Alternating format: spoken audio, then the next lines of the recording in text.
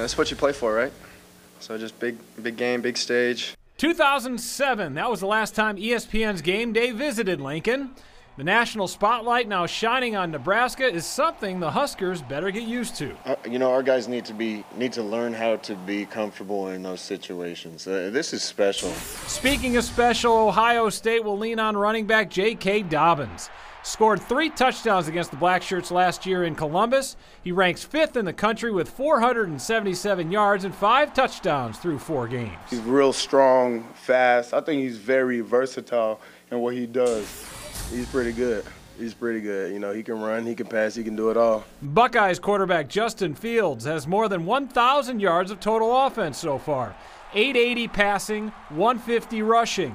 And he's accounted for 19 touchdowns in 4 games, and he's yet to throw an interception. Fields can make you earn it in the pass game and the run game, so you always have to account for him on every play.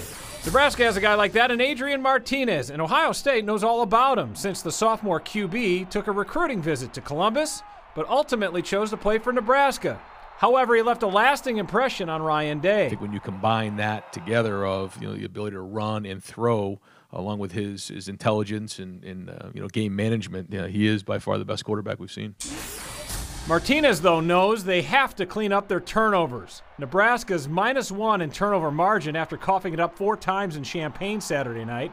The Buckeyes' margin is +6. Turnovers, that was an issue this past Saturday, and we realized we have to get it fixed if we're going to become a good football team.